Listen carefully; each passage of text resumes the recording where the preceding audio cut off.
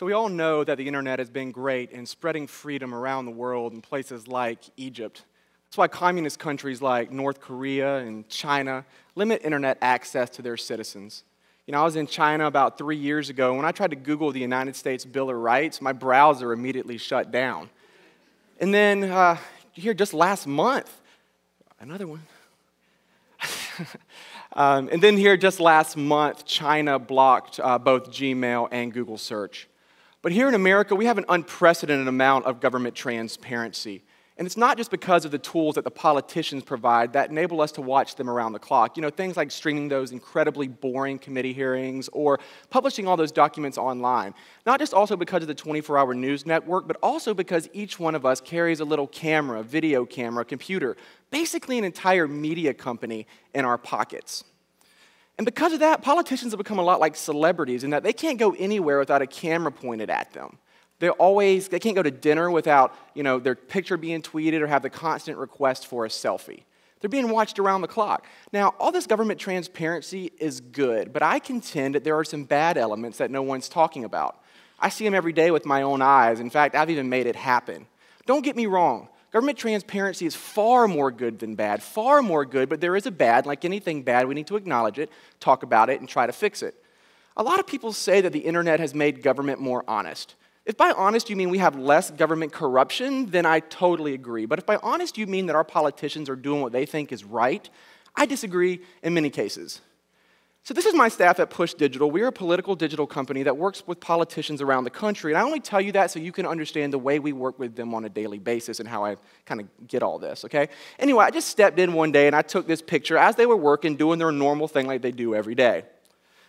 But then I said, hey, they looked up and saw I had a camera pointed at them, okay? And they do what every single one of us do. They smiled. My developer over there, who's kind of nuts, he even decided to play up to the camera, okay? Why? Why the difference in these two pictures? Because it is a natural human reaction to act different when there is a camera pointed at you. Every single one of us do it. We want to look good, right? Because a lot of people could potentially see that picture or that camera, and that's exactly what's happening in government right now. Our politicians always have a camera pointed at them, so they're not acting natural. They're playing up to the camera. They don't do what normal human beings do, like talk, like normal people, and compromise to try to come up with solutions and actually get things done. They don't work behind the scenes anymore because behind the scenes doesn't exist. And as a result, we have a country where the word compromise is bad. Our nation is stagnant. We're not getting anything done. Washington really can't get a damn thing done. Y'all know this. And because of it, we have one of the most ideologically divisive Congresses in U.S. history. Here in South Carolina last year, we had a bunch of right-wing legal scholars who decided it would be a really good idea for us to try to nullify Obamacare because, nullification really worked out for South Carolina the last time we tried it. I mean, seriously. Anyway, this bill was completely unconstitutional. Even most of its supporters acknowledged so behind the scenes, including its author, who said there was literally no American legal precedent for the constitutionality of this bill. Look, you and I could argue this bill all day on Facebook, but you sure as hell couldn't do it in a courtroom, okay? But the drumbeat began by the fringe right wing. And they said, if you don't support the nullification of Obamacare, you are insufficiently conservative. You are a Republican in name only, a rhino. So, a strategy of appeasement began, and your South Carolina Senate spent 6 weeks, guys, 6 friggin' weeks doing nothing else but debating this bill, wasting time. And when it was eventually killed, it wasn't killed on a vote because, they couldn't vote on it because this bill had become a proxy for Obamacare, and if they voted for it, the state of South Carolina would have racked up tens of millions of dollars in legal bills trying to fight for this, and it would have never passed anyway. So it was killed on a technicality by the lieutenant governor. Now, all that to say, this is a really good example of how we take a bad bill, something completely unconstitutional, a waste of time, but we push it because it's 100% going nuts. The mob is driving it online. The founding fathers of this country, we're all taught this in school, right? The founding fathers, after the American Revolution, they did something extraordinary. They created a democracy. But that just isn't true. Or rather, it's only about half true. In fact, our founding fathers actually hated democracy. Don't believe me? Let's read what a couple of them had to say. James Madison said that in a democracy, there is nothing to check the inducement to sacrifice the weaker party or the obnoxious individual. John Adams said, remember, democracy never lasts long. It soon wastes, exhausts, and murders itself. There was never a democracy yet that did not commit suicide. And Chief Justice John Marshall said, between a balanced republic and a democracy, the difference is like that between order and chaos. If you go back and you read the founding documents of this country, repeatedly, the founding fathers bashed the idea of a democracy and instead promoted the republic they were trying to create. And there's a big, big difference. In a democracy, we create policy directly ourselves. But in a republic, we elect those who we trust to make those decisions for us. But since the time of Andrew Jackson, we've been sliding further and further away from this idea of a republic and closer to this idea of a democracy. And with the internet, we're nearly there. Our legislators deciding to legislate for the Facebook like. And guys, that's horrible. You know, what we're really doing is we're eliminating the ability for our politicians to work behind the scenes, to show that political courageousness, to stand up against the mob, to do the right thing. We've completely removed the ability to compromise behind the scenes, right? Think about this. The Constitution of the United States would never have been written today. One of the very first things the Constitutional Convention did was vote to make its proceedings a secret so that they can compromise and bargain without the influence of the mob. The Great Compromise, which created the House and the Senate, only passed because it was decided that our United States senators would be elected by state legislators and not directly by the people. And that's because the founders did not believe that the mob, that the people, that we could all be trusted to make the best decision all the time. And you know what? Now that we have a nation that is spending $17 trillion more than it has, it looks like they were right. There's always this appetite to spend, but never an appetite to raise taxes or to cut programs in any substantive way, right? Now, nobody knows who said this. It's been kind of controversial in recent years, but it's pretty brilliant. A democracy will continue to exist up until the time that voters discover that they can vote for themselves generous gifts from the public treasury.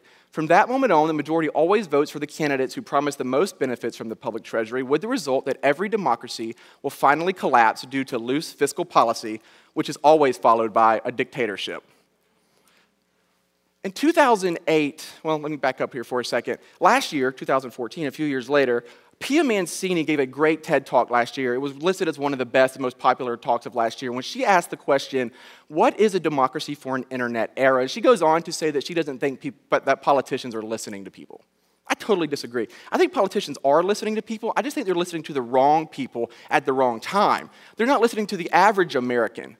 They're listening to the extremists from both sides of the aisle because they're the ones screaming through social media. They're the only ones that can be heard.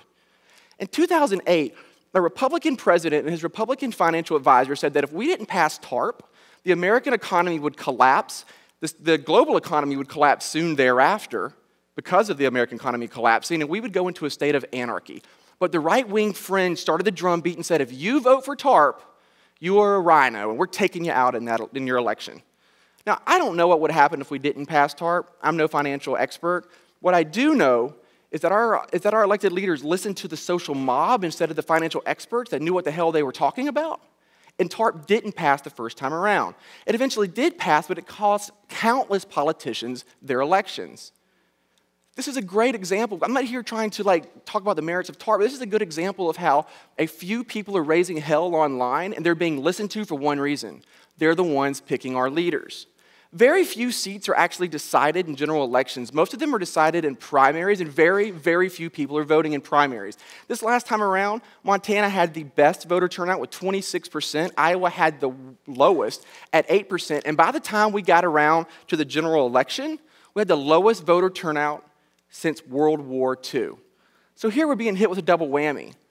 Politicians are terrified of the electoral consequences of making sound but unpopular decisions. So they're playing to the camera in everyone's pocket. Next, the few people that are voting and choosing our leaders are amplifying their voices through social media. So what is the solution? Because that's why we're here, right? To talk about ideas, to talk about solutions. I don't think the solution is less social media. I think the solution is more social media. The average American is online. They're playing on Facebook all day, right? But they're not engaging in the daily political conversations, nor are they getting involved in the political process. And as a result, we've got extremists from both aisles who are using social media to raise all kind of hell. They're the only ones being listened to. Thus, we have no compromises happening, and this country has become completely stagnant. Second, we need to encourage the courageous people we know to run for office. The people who don't mind raising a little cane. The people who will stand up to the social mob and do what they think is right. That's why we elect them. That's what a republic is. And when they stand up to the mob and do what they think is right, we have their back instead of throwing them under the bus. Lastly, we reduce the ability to play to the camera in your pocket by eliminating the ability to stay in office until you're carried out in a casket. We enact term limits. If you look at this chart, you see what the fundamental problem in governance is. The name of the game has become staying in the game, and it makes making those tough decisions impossible and all but demands playing to the camera. So, what I am suggesting here is that we empower our elected officials after we vote for them to stand up to the mob and to do what they think is right. Let me put it another way. If I'm a chef, giving you exactly what you want is a great idea. But me telling you what you want to hear is horrible if I am a mechanic or if I am a doctor. The internet has been great for this country. We're able to communicate with our politicians in a way like never before. We've got more government transparency and we have reduced corruption. But if we don't correct the path we're on, we're going to end up with a bunch of leaders who give not we, but the vocal few everything they want all the time, not because it's the right thing to do, but because it's what they must do to stay in office. That won't be good for any of us. Thank you.